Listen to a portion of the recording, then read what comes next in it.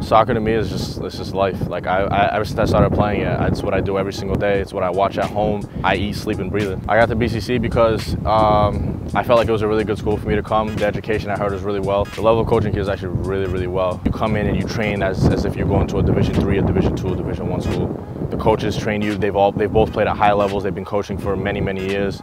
They've brought players to high levels already. So every single day it's a challenge.